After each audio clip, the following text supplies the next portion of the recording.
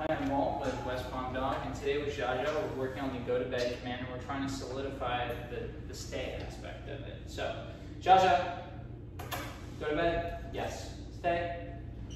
So what I'm going to try and do is sit down. Very good. She realizes that when I sit down, it's not an invitation to jump up and say hello. Very good. Stay. Now I'm going to stand up and move around a little bit. Good. I'm okay with a little bit of shifting. I just want her to really understand that she's not supposed to get up. So if she does, I'm immediately on top of her saying like a vocalization of Timing is so important. Very That's it. Yes, there you go. Jaja. No. Bring her back to the mat. There we go. Yes, stay. So by me walking all the way over here, I'm working on distance. If I were to tell her stay and then sit down and stand up, I'm working on distraction. That's always important that I end stay by tapping her on the head and saying release. Now she can get up. And if I wanted to work on duration, I would say stay, just stand right here and help her understand that she just needs to remain still for periods of time. Good.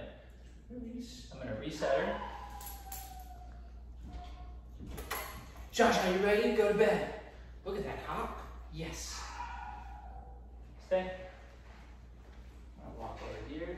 Now work with the door. Good. That's a big distraction. Yes. Yes. Stay.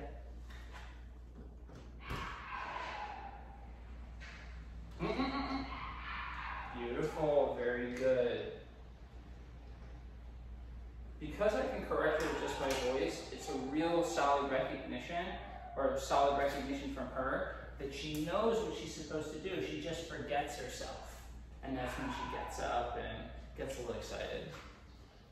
And the fact that she's just willing to find the bed and lay down on it shows me that she's like, I know Walt loves this. This is how I get food. And now we have a settled, relaxed Jaja. Good girl, Jaja. That was so good. That was good. We had to come to Jesus last night about the bed. Yeah. Looks like it's stuck. Yeah. I know, but now we like the bed, right? Keep that crazy lady away from me. What? We like the bed. Good girl.